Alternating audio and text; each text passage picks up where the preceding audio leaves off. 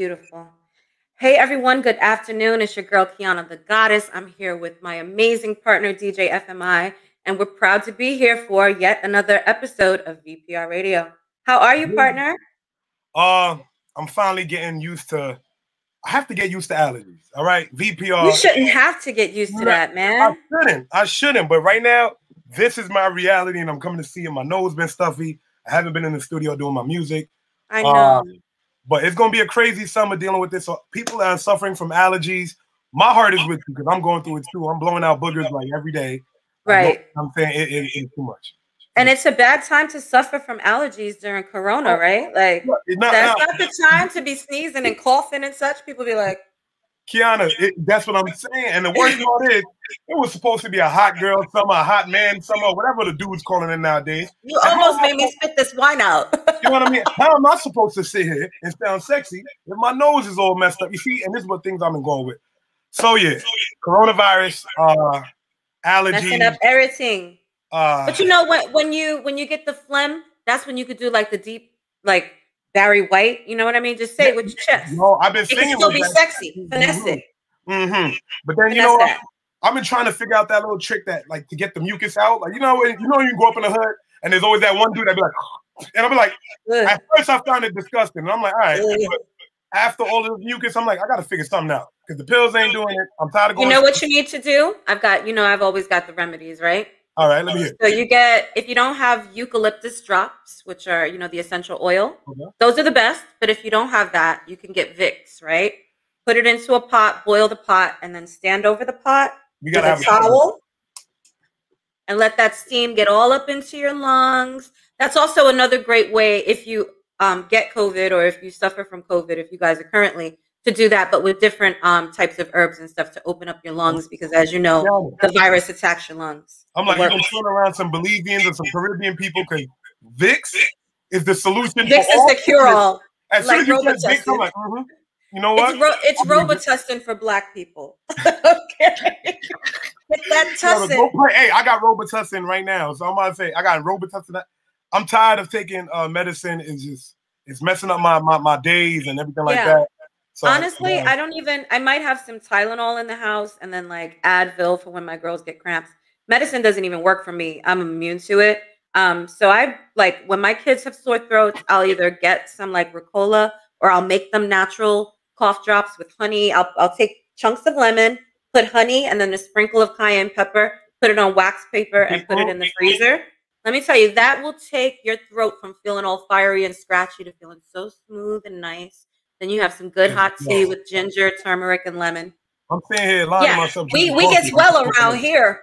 Hey, everybody. I can never see the comments, FMI. So we got to get that. Guys, if we're not responding to the comments, we're also looking at a bunch of screens in front of us. And right. But we appreciate you.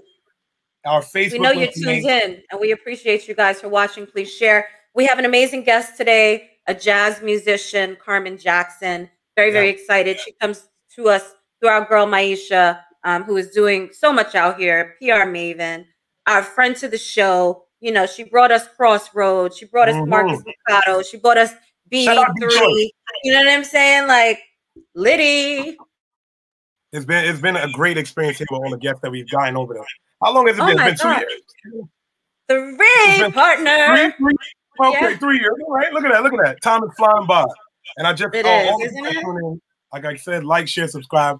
We appreciate that. But Kiana, you know what's been on my mind all day? What? I see my man, Bill Gates. What's up, Elias? We see you. The man lost his life. And that's not and they're leaving. Wait, what? Bill Gates died? Is that what you said? No. They got a divorce. I said his wife. His wife. I thought you said the man lost his life. Oh, no. I would never go step on somebody. Bill Gates got too much up his sleeve to be dead. So he's doing so much things with the virus and other countries. I'm not going to either say my position on it, but seeing that man get a divorce, right? The first thing I thought of, I'm like, all right, this is one of the richest men in America or on the planet. In the world, So I'm just like, what could this man be lacking in said relationship? If it's not money, Was it communication? And that's not my business to ask. But I got to think, because with a man that looks like he has it all, that legit can buy the world, what do you what's get interesting? after that? What do you go after?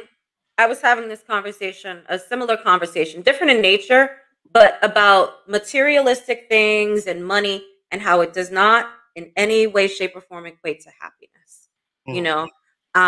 And then last night on Angel and Greg's show, The Best of Both Worlds, shout out to you guys. Yeah. They were talking about how, people paint pictures of things on Instagram, Facebook, whatever. We've seen Melinda and Bill together. We know they built foundations and stuff, but we don't know what was going on inside of their marriage. We don't know if it's been an unhappy marriage for years and they just went through with it because of their political ties, because of their wealth, because of their social standing. So I think that we need to separate the two. Happiness. Yeah, we need to separate the two. Happiness and love with money, because money can build a lifestyle. Absolutely. Money can help you to solve problems and stressors. Lots of us are stressed out about finances, right? If you allow that, to stress you out, that's probably something that you deal with on a daily basis. However, when you have a happiness with yourself, and that's the difference that you see with people that are like truly like in love with one another. And I'll use the Obamas as a perfect example. Oh, yeah. You can see their love, man. It radiates. You understand what I'm saying? And that's not, I'm a politician. Before all of that, you could see that they had an organic friendship. Their children are now grown. You could still see like the banter and the playfulness between them. They have a genuine love and a friendship that is, sustainable and has stood the test of time. But not everybody has that. And if you don't start out with your own self-happiness, you never know. Melinda might have been struggling, kind of trying to catch up to her husband or feeling like she was always second best. Look at Aisha Curry and how she came forth talking about nobody's looking at. We don't know. We can't understand what people's personal struggles are or what it's like for them behind closed doors. And that's why I say, before you can get married, you got to love you, man. You got to be whole with you. But do you think him having such wealth would like change the way the lover views him? Like, you have to look at Steph Curry and Aisha. She wanted the notoriety that Steph Curry had, right? Right. But for what? Like, it's Steph Curry, I don't mind. But so that she could feel, so that she doesn't have to feel like second fiddle next to her husband. Now, while so how do average men feel next to a beautiful woman? That's what I'm saying. That's why I can't understand it, because I can't, from a woman to another woman, I don't get that. But as someone that may be struggling internally with self-esteem and stuff, I can understand that. If she's always had to play second fiddle, and it's not like when she's standing next to him, it's not like she's a beautiful woman. It's just like she's his wife. You know what I mean? And there's a separation. Right. But she chose the life that she chose. You know what I'm saying? So I'm like, you got to understand that. But I think what happens too, that we see in a lot of relationships, right? And even in friendships, you can outgrow one another. You can grow apart because your ideals change, because you're becoming just more grown up. I mean, I got married at a really young age. Yeah. I outgrew my husband very, very quickly because I was already really mature. My career was skyrocketing and I was extremely ambitious, and he didn't match my stride. And so we had a lot of issues. And even though we had multiple children, eventually I was like, I can't just stay in this for the sake of being in a relationship, saying I have a husband, and not a baby daddy or whatever, however you wanted to view it. I could not allow that to be the standard for which, I had my happiness, because I knew, even though it looked pretty on the outside, I was extremely unhappy. That was definitely one of the times that I was at my unhappiest, at my lowest. I wasn't creating anything. I was just not feeling good. And so I can understand why you would choose to get out of a marriage. Doesn't matter, money, whatever. True. Your happiness, you settling and staying in something just because of a situation shouldn't be your only option. You always have options to leave a relationship, if it's positive, negative, or indifferent. You know what I'm saying? Right. So when I'm sitting back and I'm watching that, and I'm thinking to himself, it's going to be all over the news. It's going to be everywhere. And then I'm like, if I'm Bill Gates, how is this going to affect my business? How is this going to affect my image? And then also, does that mean Bill Gates is a bachelor? Girl, if it works, you know what I'm saying. Shoot your shot if you got time. He's the most eligible bachelor in America right now. Hot mess. As she takes a sip of whatever's in her cup. You know what I'm saying? This is finally some wine. It's some delicious Riesling that I discovered this week. It's been a long time since I've sat at VPR and enjoyed my wine, which we usually would do on a week-to-week basis. Yes. So I was like, let me bring it back for some nostalgia because I missed you, partner. It was so great to see you at that 420 event. Oh, yeah, 100%. Excited. The footage was amazing, guys. All the positive feedback that you guys shared it for us. There's so many people on Instagram that I want to thank. Spin Syndicate, so many pages we work with, but it's been an experience. I'm trying to get used to being outside back with the COVID. They're opening up the world. You know, I got clubs calling me, weddings and things like that. So it's like, I just want to make sure I'm safe. I understand. I just want to make sure I'm safe. You know what I mean? As well as everybody that's going out there, please wear a mask. I know that some of y'all got the vaccine. Great. More power to you. But just mask up and stay safe. I have a moral question to ask you, FMI, because I actually just encountered this yesterday. And I see that our amazing guest just slid through. So we're going to bring you up to the stage in a minute, my darling. Maisha, we see you. We appreciate you. So, you know, we both have, I would say, the same opinion on the vaccinations, right? Yeah. Right?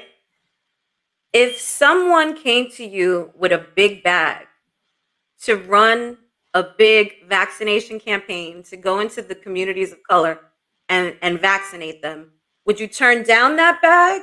Or would you say, let me just get that bag, even though I can't really stand behind this?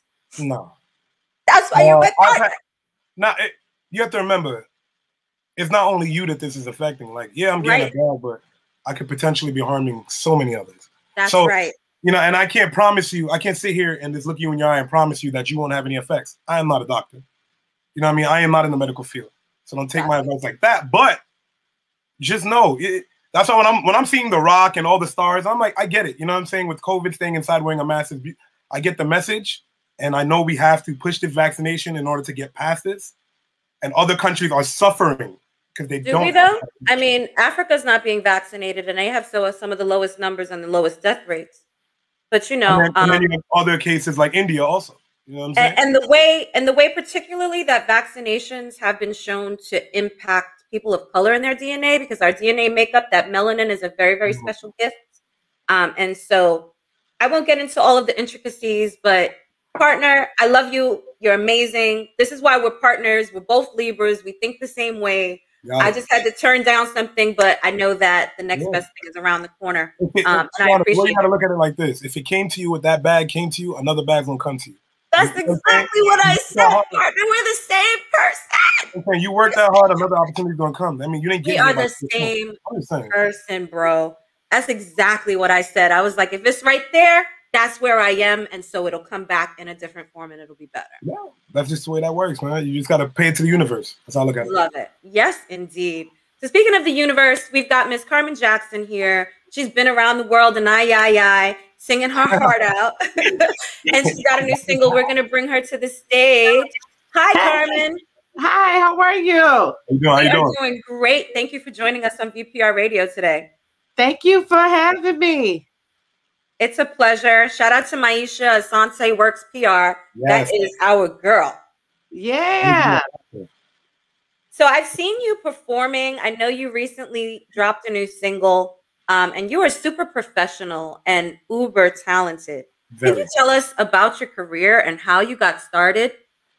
Okay, initially I got started. My uncle is a world-renowned jazz artist, Milt Jackson, Modern Jazz Quartet.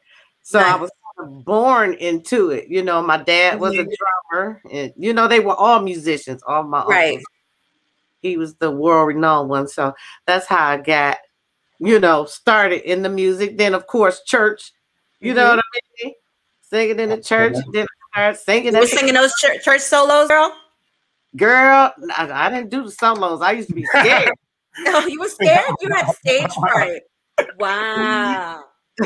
Yeah, I'm trying to make sure my camera. Yeah, I was stage fright. So the more the more I did it, the more, you know, the fear, you know, went away. Yeah, so now you can't even stop me. It's like, I know that's right. I've seen you on stage, girl. That's why I'm like, stage fright. Kiana, I just want to say that record, I watched the video for it. I love the choreography. I seen that, and that's what got me.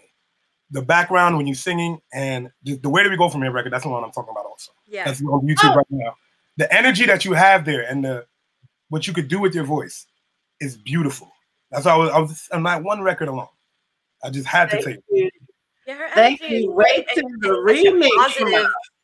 A positive type of song, and I think that we're missing so much of that. Just upbeat, not dark, just really bright stuff. But please tell us more. So you had stage fright. You're singing in church. Yeah. What age were you? When I was singing in church? Yeah. Probably about like 13, 12 years old. So you were just developing that voice, really, because you were just going through puberty and you were finding that maturity in your voice. Is beautiful. Yeah, and then my uncle came to me. He called me up. He said, "Yeah, I hear you singing in Detroit." He lived in Teaneck, New Jersey. And he was like, "I said, what you talking about singing?" He was like, "So why you didn't tell me and this and that?" He said, "But I heard about it." He was like, "I want to hear you sing." So of course, I had to go to New York and sit in the kitchen with him. And, ironically, what was weird about it is that after he made me come there and sing for him in the kitchen, he passed away a week later. Isn't that weird? Sorry to hear that, Yeah, that's crazy. Isn't that crazy? So, I don't know, he was like, I'm going to connect you with this person. And I'm like, what are you talking about? He had Etta Jones. I didn't even know he talked to her until I saw her at like a jazz mobile in New York. She was like, "Yeah, your uncle called me and told me to help you." Wow. And this and that. But then I thought when I called her up, she had passed. Oh my God. I'm like, wow, dang, what's going on here? So, but I just kept going, from there doing my thing. You know what I mean? Because it was like that was his way of kind of pushing you to release your wings, right? And go fly. Right. Yeah. Right. Absolutely. And I benefited. I learned from it and I kept going. I didn't stop. That was the main thing for me, to keep going, to honor the legacy and keep the music alive. Not even my uncle, but jazz music, of course, is my first love, but I love all music, I love that. Shout out to Super MC in the building. We see you. Much love to you. Hey, so that's family, right? Yeah, that's my family. He's around the corner. Yes, indeed. I mean, literally.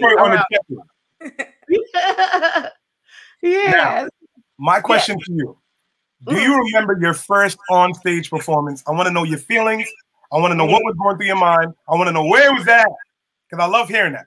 Okay. Oh Lord, you taking me back. Okay. Yes. My first real on-stage performance was with one of my mentors, Harold McKinney, his daughter Galen McKinney. She got a CD out. She's a drummer. So he would do these workshops, trying to help the singers and the musicians, because you got to know how to work with musicians when you're on the stage, of course, right? Can't just get up there singing all willy-nilly. So I was so nervous and scared. He was like, "Oh, my first song, what's the name? Oh Lord, you a hot mess. You got me thinking." That was a good question, FMI. I gotta know. These are the things I gotta know. I think it was Lover Man. I don't know why, but I'm feeling. Yeah, Lover Man. Okay. Lover Man. That was my very first. And where did you perform that at? It was at the Serengeti Ballroom in Detroit, Woodward. And that was and then what was weird about it was he had it taped this public television station here, channel 56. So he had the television people there too. So I was really scared. And the first couple of notes came out flat, and I was like, "Oh, he gave me that look like you better You better fix it now." You can't be scared now. You got to do it. Right. All or nothing. Yeah, so I put it off, and I got all the applause and stuff. So it was a lot of fun. It was a learning experience, and I'm like, "Woo, can't be scared. You got to be out. You got to be on top." And so did that right? Absolutely. Did that performance really change things for you? Was that the moment that you were like, "Okay, I can do this. I know that it's scary," but did you feel alive when you were on stage? You knew all the spotlight was on you. Once you got over that fear and you swallowed that lump, did you feel like you belonged?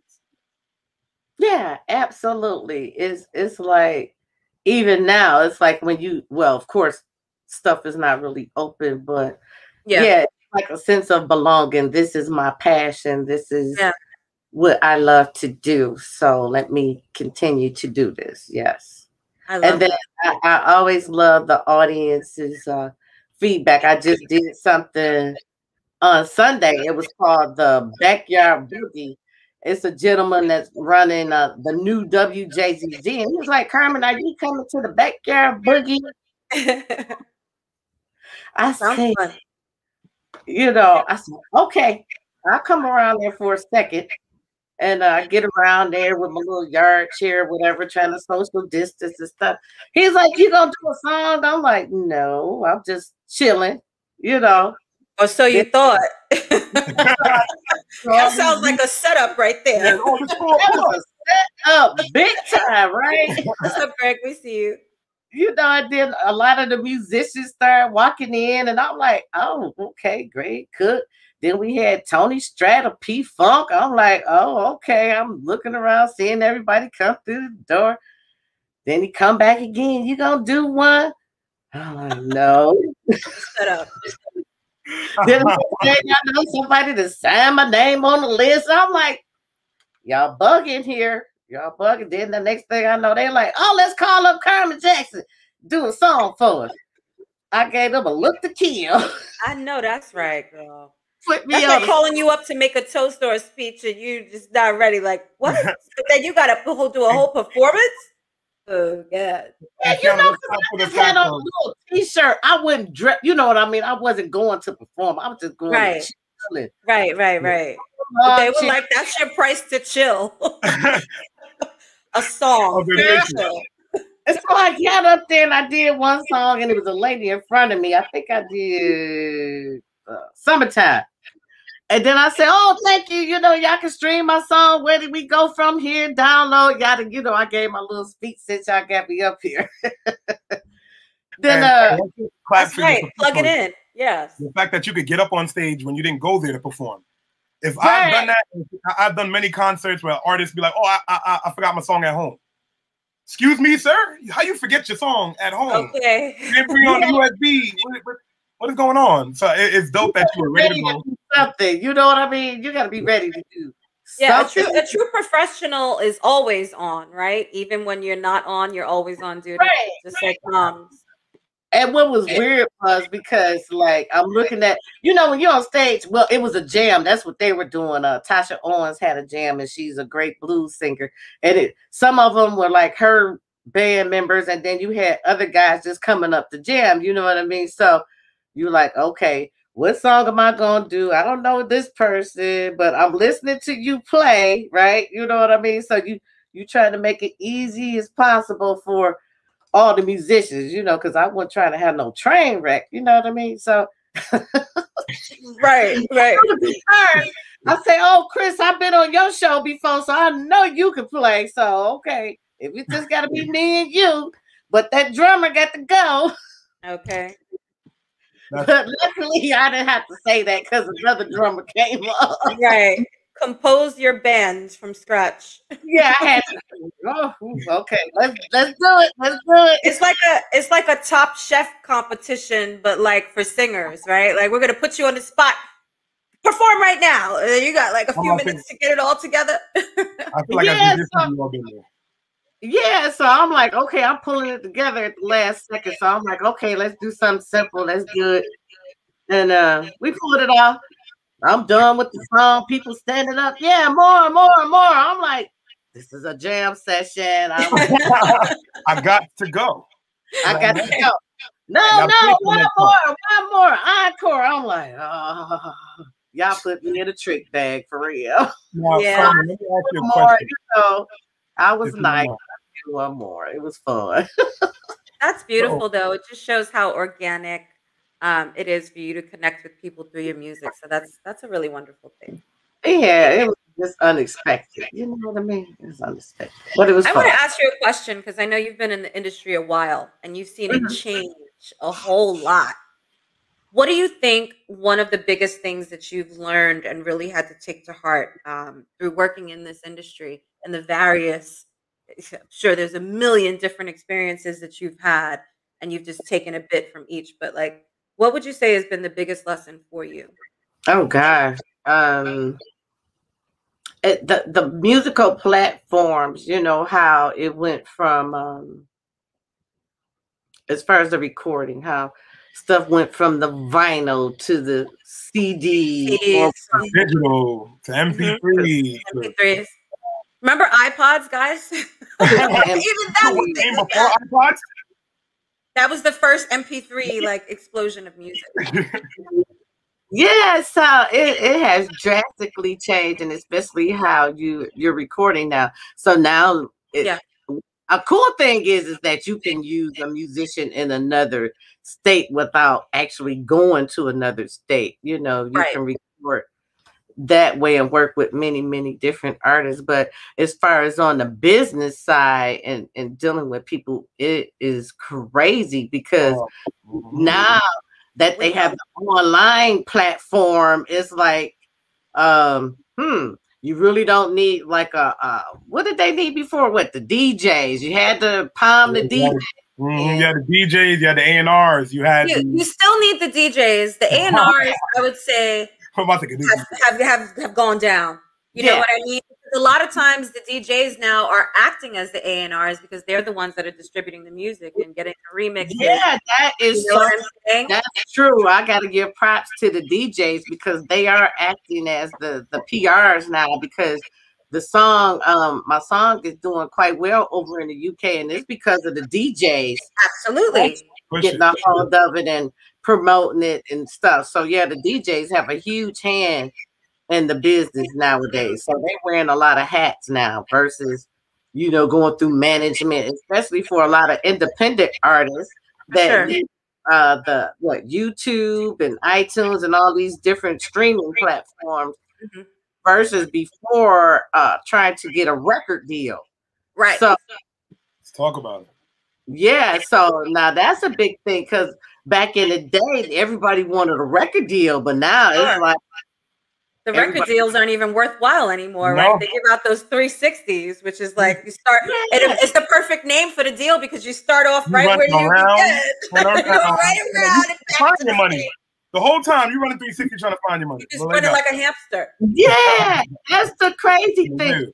And I'm hearing all these horror stories, like with, you know, a lot of artists like not getting their money from these companies and stuff. So I'm like, wow, well, what's that? You know, where they're getting like the publishing or just not owning their masters. You know, we talk about this sort of thing all the time because we only play independent artists. When FMI and I started this show, we really wanted to stay true to what we've always done. He was a former A&R for Convict Music. He used to come out to live shows that I did, and we only promoted independent artists. Met a lot of amazing, amazing artists that have gone on to get signed and whatnot. But we really are in that indie circuit. So when you have that connection, and then you understand how to make that work without having to have the machine behind you.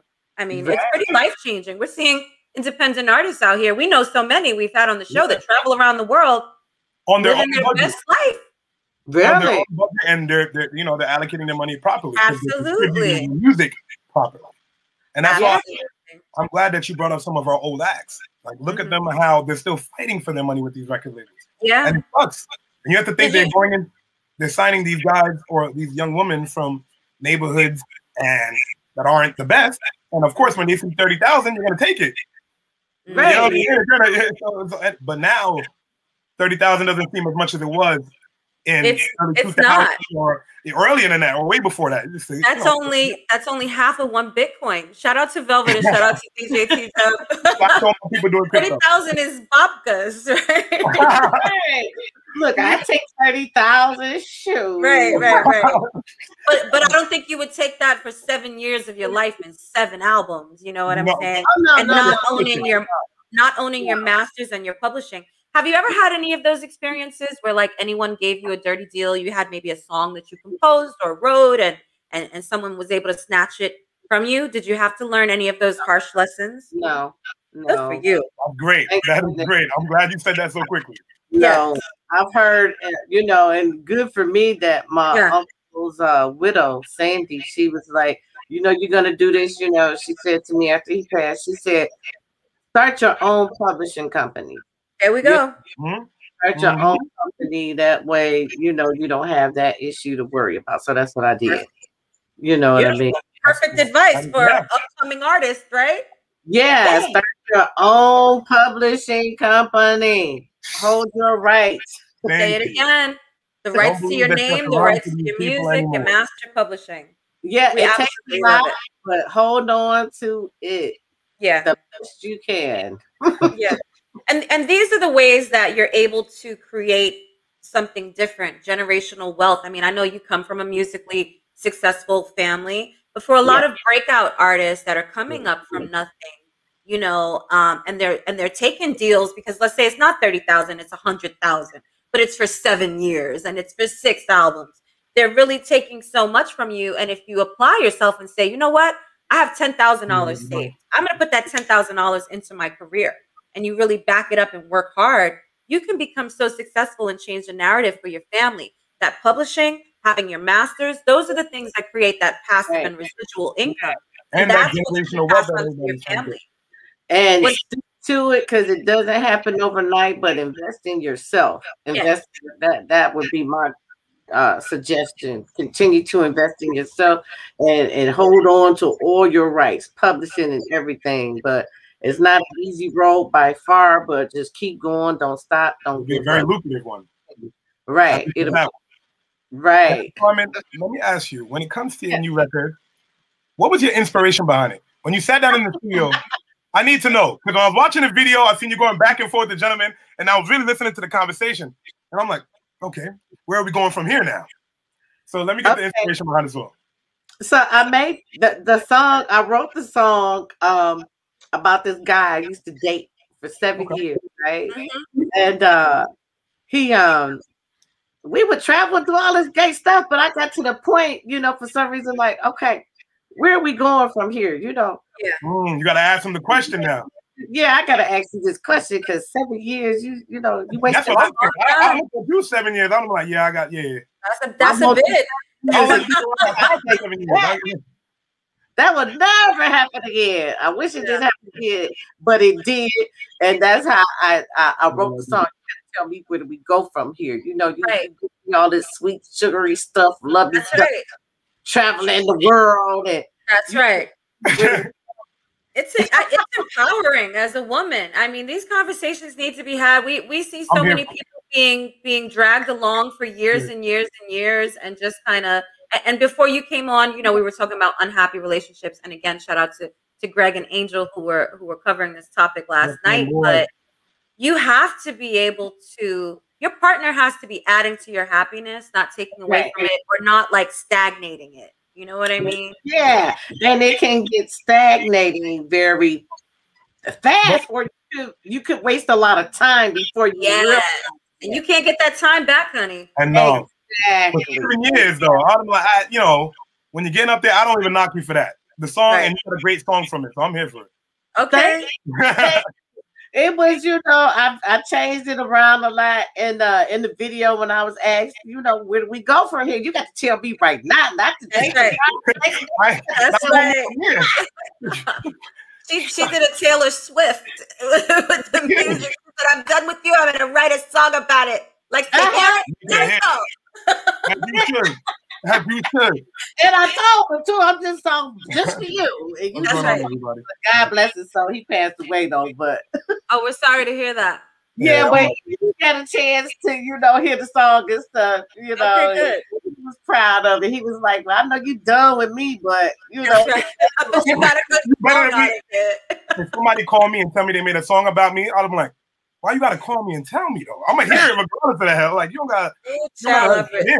I know all too well. I had to tell him. Okay. After all of that time, you gonna know how I'm feeling. You don't know about this one. Pineapples. I had to get it off. It was a release. Yeah, absolutely. And that's the great part about creating, right? Like you can pour your emotionality and the things that you're going through at the time, good or bad. You can pour it into your music. You can pour it into your artistry. And it's just a wonderful thing. Carmen, it has been so great having you here. Please tell us what's next for you and where we can find you and follow you, where you'll be performing, how we can get more of you. Okay, next is going to be the video for the remix. Where do we go from here? It's going to be the house version. Hello. Bump. We'll get it. Don't worry, Maisha got it. Make sure we got that. And we're going to make sure to get your song on our playlist as well. Oh, cool. I appreciate that. And then you can follow me on Facebook, Carmen Jackson, Instagram, Twitter, Carmen Jackson Music, on all those type of platforms. And then I'm hoping by September we can release the whole EP. At least on my birthday, September the 17th. That's what I'm shooting for. Oh, you're almost a Libra. We love it. Uncle Alvin. You're almost a Libra. You're right there. You're right there. Yeah, we close together. Yeah. Absolutely. You are so infectious. Yes, it's been a pleasure. We can't wait to have you back after you drop your album. We would love to have you back. And hopefully we get to see you perform live as things continue to open up. Yes. Absolutely. That's what I'm shooting for now. Yes. Carmen Jackson. Make sure you guys follow her at Carmen Jackson Music. Go get her new single. Where do we go from here? It's empowering. It's uplifting. It's high energy. You're going to love it. And her voice is so freaking soulful. Like if you really love a good voice and not having all of the manipulation in the iTunes and the auto-tune and stuff, this is where you want to be. And she does it effortlessly. So she's a professional. She's been doing this a long time. Yeah. You made me want to go to a jam. I've never been to a jam, and I was like, you know what? I might have to help myself. Right. Hey, y'all keep me on y'all keep me in mind, some going on where you at. Let me know. I'll be more than happy to come. Yes. 100%. We'll do that. We most definitely will. We appreciate you. We love you. We look forward to having you back, Carmen. All right. Have a wonderful day. Thank you. You're welcome. Bye. Bye. She's amazing. I love her energy. Every Thursday, we try to bring you the dopest content, guys. Every Thursday. It feels so good every Thursday when I leave VPR Radio. We got a few questions to answer. Okay. For some people have been messaging me that love VPR, and they're asking when are we going to be back in studio. They're doing it on the live right now. That's the funny part. And I really want to get back in studio, guys, but we got to make sure this COVID situation is at least. In all actuality, you guys probably know that I'm remote schooling my kids. So I've already confirmed that they're not going back for the rest of the year. So the likelihood is like the earliest we'll be getting back on is in the fall. Hopefully by then enough people will be vaccinated that we'll have had that herd immunity. You know what I mean? And us unvaccinated can mix with the vaccines and everything will be cool. Let's chop it up. If I see y'all walking without no mask in public, if we outside, cool. I'm gonna be okay with it. You don't gotta be like with me. But if we go indoors, I just need you to. And I get it. The guides are out there. If you're in a group with your group, you don't have to. Cool. Just be mindful of other people around you. Do what you do. That's right. Just when you go near other people, please. Yeah. You know what I'm saying? Because everybody's not playing nice. And I've never liked the close. I need you to back it up at least. I ain't smelled bad breath in like a year and change though, so I'm happy. That's good because they're smelling their own behind their masks. It's been a blessing, guys. VPR, COVID. If it done a lot of stuff, at least I ain't have to smell bad breath.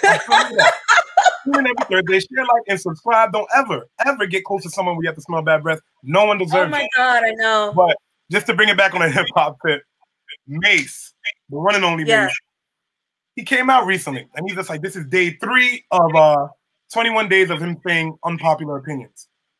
And yesterday he said, gang culture is whack. Mm-hmm. I agree. So, you know, I agree.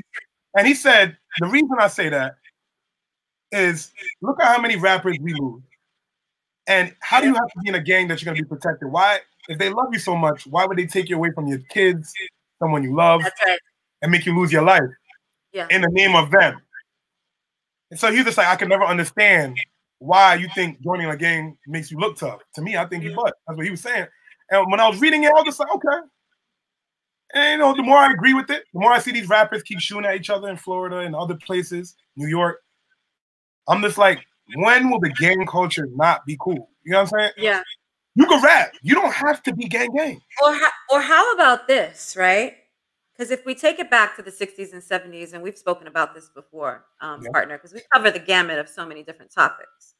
But the gang culture was actually created to protect the communities from like violence, from outside.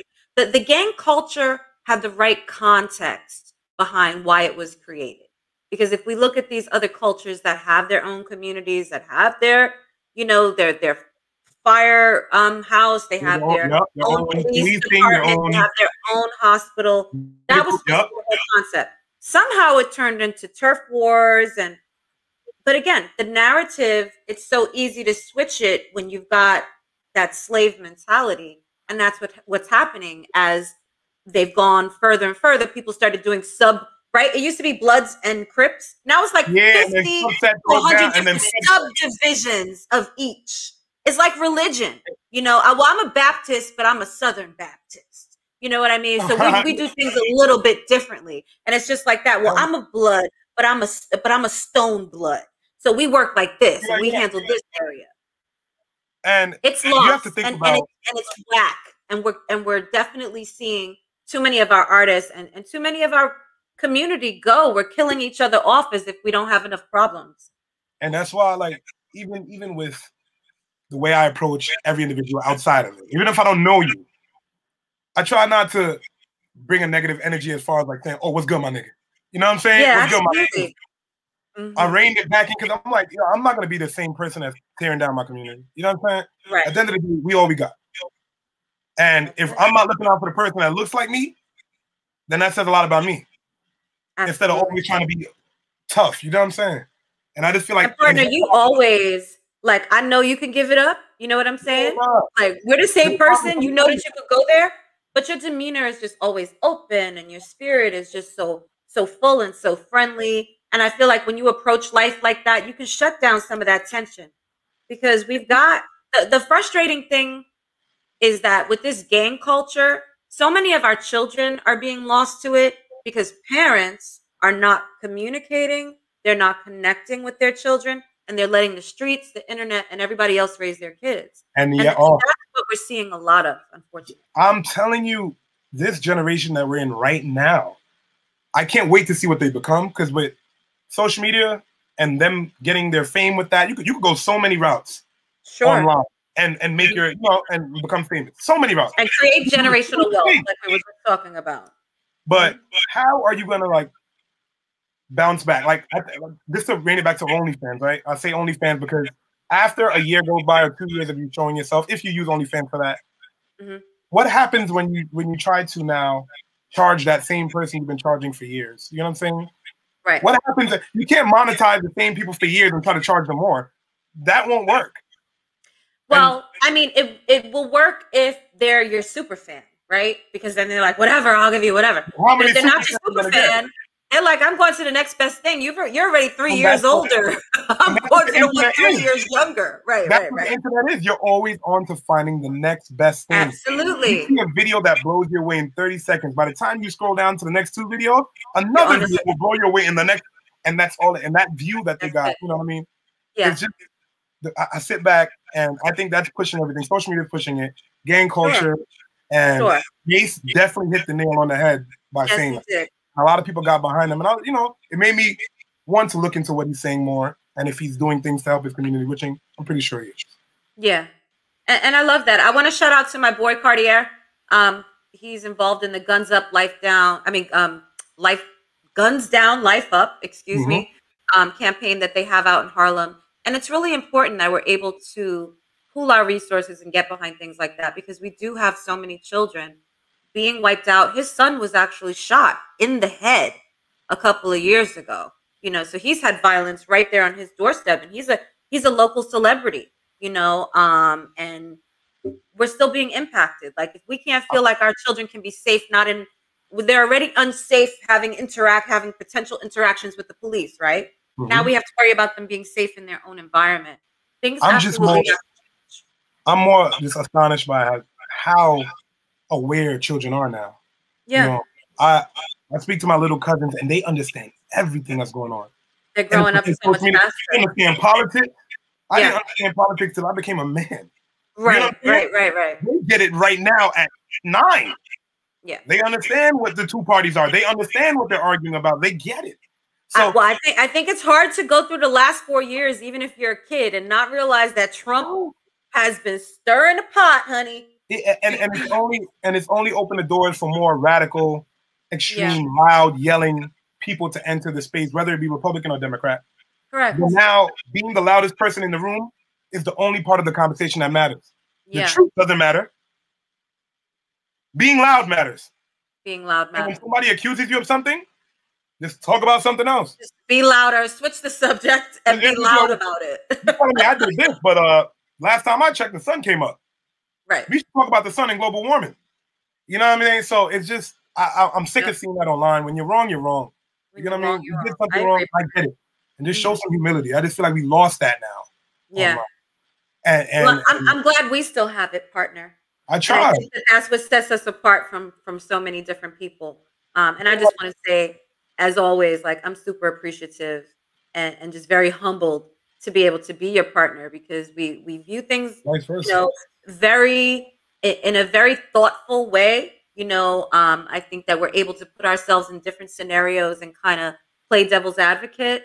And we know what we know, and we speak strongly on it, and we stick to our convictions and our moral compass, and we're going to continue to do that. You guys that watch us, follow us all around the world, we love our fans. We love you guys for sharing. We're going to continue to stick to our guns on what we believe. We're going to continue to bring you pure, organic, amazing content and amazing artists and photographers and all sorts of people in the industry, and authors and actors and from all walks of life that are really out here making a positive difference, because ultimately that's what we're trying to do, right? FMI, we're trying to leave our positive imprint on the world. So I'm happy to be doing it with you, partner, because it's an amazing. Definitely. These 3 letters that are on my chest, I stand by it. These colors, I stand by it. And you should do the same thing for anything that you love or care about. Whether it be your profession, someone you care about, just go for it. And don't take no for an answer, but just be mindful of the hands you shake and the doors you close. You know what? And on that note, okay, it's been another great episode of VPR Radio. I appreciate you, partner. Thank you, everyone, for watching. We will be back here next week. We have 2 amazing guests for you, a doctor, Dr. Perry, and then we also have Ron Godfrey, who is a renowned author, an actor, and we're going to have another exceptional show. So please stay positive, keep a smile on your face, and remember, throughout your journey, every single day, just try little acts of kindness. You never know who you can impact and make a difference, for, and that's what we're here for. We love you for watching. We'll see you next Thursday. Thank you.